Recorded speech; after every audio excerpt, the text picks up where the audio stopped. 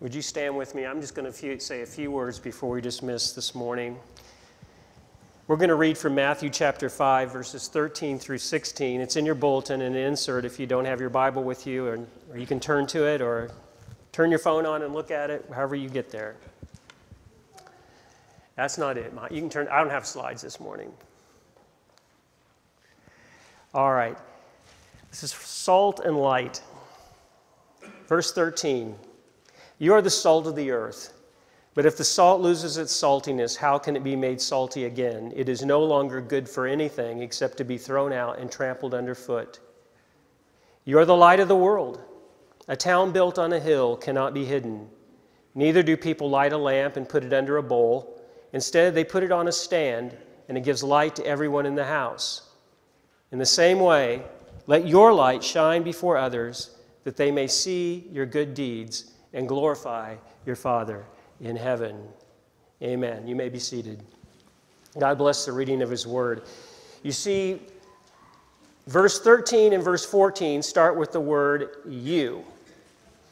And I wonder, well, who the you is. And the you is, well, Jesus is the light of the world, right? If you ask who's the light of the world, well, it's Jesus. But wait, Jesus is the one talking here, so who's the you? Well, the you, well, it must be the followers of Christ that's the you. And so, if you consider yourself a follower of Christ, He's saying, you are the salt of the earth and you are the light of the world. And sometimes I hear that and it's speaking to me, and I just kind of turn around and go, who are you talking to? Who is that? You look in the mirror. You're the light of the world. Really? Here's the thing, and I want to leave this thought with you as you leave this morning. Guys, here it is. Sometimes we don't feel like the salt, and sometimes we don't feel like the light. Sometimes we're just down. Sometimes there's darkness in our lives. Sometimes bad stuff's happening that's making it really hard. Do you remember a week or two ago, it seemed like it went day after day after day, and the sun never came out. You remember that? It started to get to me. It's like, when am I going to see the sun? And sometimes in our life, it's just that way. It just is. You get a hard diagnosis. You didn't want to hear that. A good friend of yours turns and goes the wrong way, or a loved one and a family member. It's hard sometimes. Or we lose a close loved one in death. But might I suggest this to us this morning? How we handle the hard times, how we can live through the hard times, actually does give us a great chance and opportunity to be salt and light in this world. You see, even though I may be crying, and even though I may be hurting at times, there is something deep within me that's an assurance and a hope. And I'm telling you, that witnesses to the people around us. You may not have felt like getting up and coming to church this morning, but here you are. And you may not know it, but you sitting there, if it does nothing else, encourages me. I imagine we encouraged the men who sang, you coming and showing up, salt and light. We are people who, even in a hard time, a struggling time, we allow faith to overcome fear. I will not live my life in fear. I will live my life in faith. And other people see that and go, where is that coming from? Oh, let me tell you where that's coming from. The Holy Spirit lives in me. God is in me. God's helping me. And perhaps we're down and we're out because we're not in a good place in a relationship with somebody.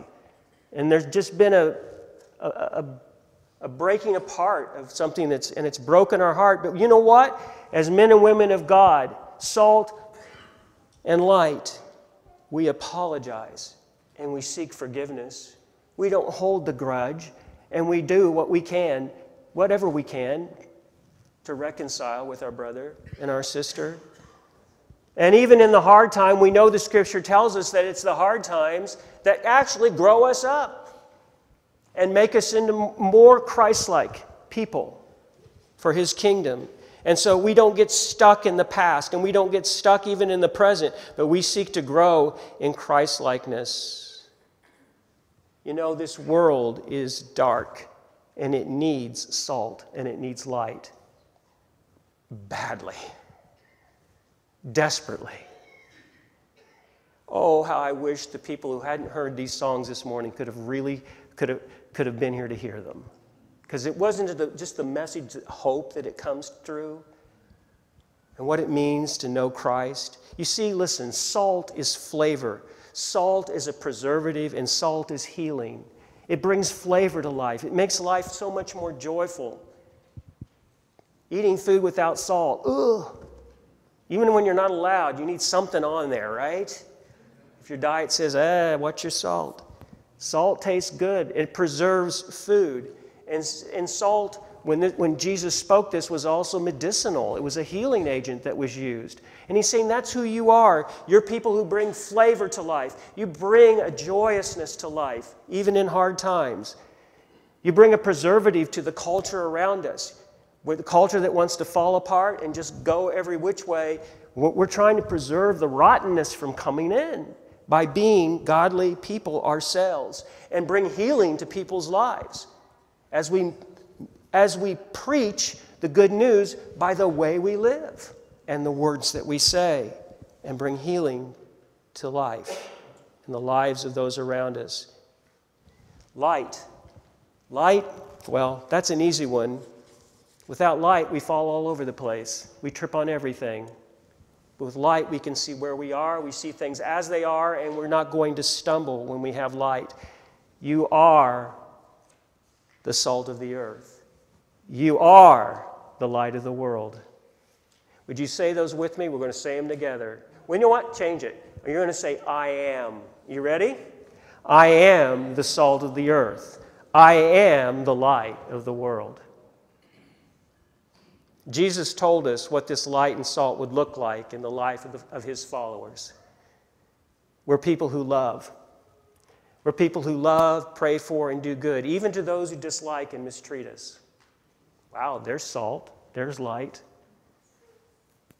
We lend without expecting return. We're willing to sacrifice for others. We're willing to go the extra mile when we need to.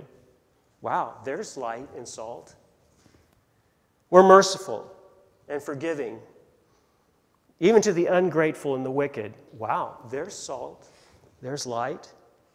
Yet we have an attitude that's not judgmental or condemning. Why? Because we know we're sinners saved by grace too.